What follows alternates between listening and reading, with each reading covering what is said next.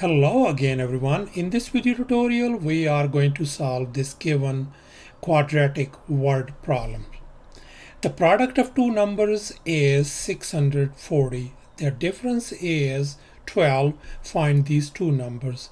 As you can see, we need to find these two numbers. One number is going to be smaller, the other one is going to be larger.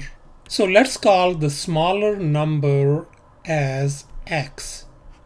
And then the larger number, we know their difference is 12. That means the larger number is going to be 12 more, isn't it? So the other number is going to be x plus 12. And moreover, we know that the product of these two numbers is 640. That means product means we need to multiply these two numbers. So let's go ahead and multiply. X times x plus 12 equals to 640. Let's go ahead and distribute this thing over here. So this is going to become x squared plus 12x equal to 640. Let's move this 640 on the other side. So this is going to become x squared plus 12x minus 640 equal to 0. So the next step is, we know that this is a quadratic equation. We must solve for x. So we're going to solve it using the factoring method. I want you to put down 2 parentheses, set it equal to 0. So in the first parenthesis gonna be x plus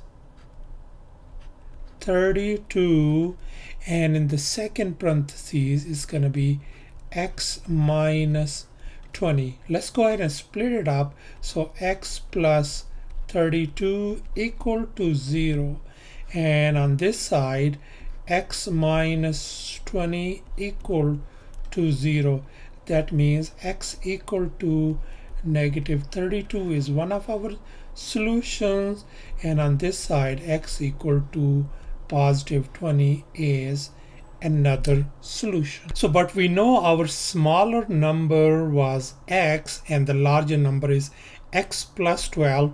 So if we pick this as a smaller number, as you can see, this is what I'm going to do. So if I say this is a smaller number is negative 32, then the larger number is going to be negative 32 plus 12 is going to be negative 20. So the smaller number is negative 32 and the larger number is negative 20. And if we pick on this side, if our smaller number is 20, then larger number is going to be 20 plus 12 means 32. So our smaller number is 20 and our larger number is 32.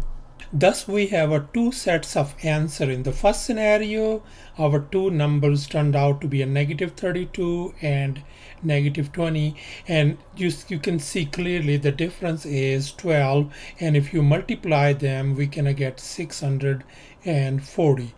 And on the other side, the two numbers are 20 and 32, and obviously the difference is 12, and if you multiply them you're going to get 640 as well.